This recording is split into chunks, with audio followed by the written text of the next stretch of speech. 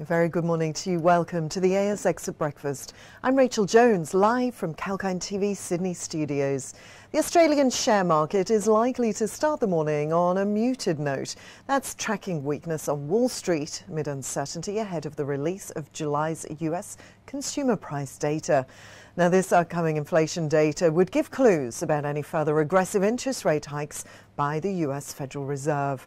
The latest ASX futures indicate that the ASX 200 would open 40 points or 0.6% lower. Yesterday, the benchmark index ASX 200 closed 0.1% higher at 7,029 points. Now, in some big news from this morning now, and the Commonwealth Bank has reported their statutory net profit after tax was $9.67 billion, up 9%, and an 11% jump in full-year cash profit to $9.59 billion. Now, this is in part to strong home lending and lower bad debts as interest rates rise. Operating expenses were $11.19 billion, down 1.5%, driven by lower remediation costs and productivity benefits, partly offset by higher staff costs. CEO Matt Commons says Australian households and businesses are in a strong position given low unemployment, low underemployment and strong non-mining investment.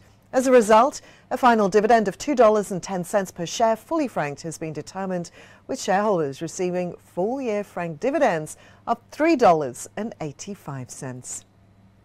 Now, GrainCorp today upgraded its earnings guidance for the 12 months ending the 30th of September 2022, with underlying EBITDA raised to $680 to $730 million, where it was previously $590 to $670 million. And full-year 2022 underlying NPAT to $365 to $400 million. And that was previously $310 to $370 million. GrainCorp's financial year 2022 earnings guidance is subject to several market variables, including the timing of grain exports, new crop sales, and also those weather conditions. Managing Director and CEO Robert Spurway says they're pleased to upgrade their earnings guidance, with both agribusiness and processing businesses on track to deliver record financial results. And finally, Australian real estate investment trust Dexus reports a record net profit of $169.4 million. That's up $50.2 million or 42.1% on the prior year. Funds from operations at the top of the guidance range, driven by contributions from acquisitions. Now, these include the 33.3% stake in Jandakot Airport Industrial Precinct, which has 53 assets with an average age of 6 years and 80 hectares of development land. The company confirmed a distribution of 17.3 cents per security.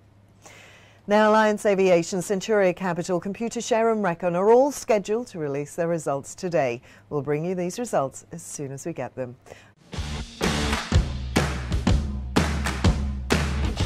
Tune in to get the latest information. Whether it's about market movements or the currency graph, Sectoral coverage or industry news. we cover it all on our news segments. Be on top of the latest news With Kalkine TV.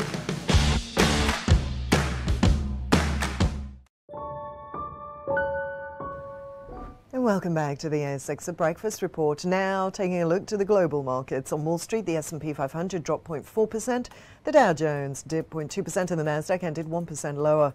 Over in Europe, the Stoxx 50 fell 1.1%. The FTSE was up 0.1% and the CAC dropped 0.5%, with the DAX ending 1.1% lower. The MSCI World Equity Index fell 0.1%. Now earlier, the MSCI's broadest index of Asia-Pacific shares outside of Japan was flat, while Japan's Nikkei slipped 0.95%. Oil prices finished lower yesterday, and that's on report that some oil exports have been suspended on the Russia to Europe Druzhba pipeline that transits Ukraine. During yesterday's trading session, both Brent and WTI crude rose and fell by over $1 per barrel.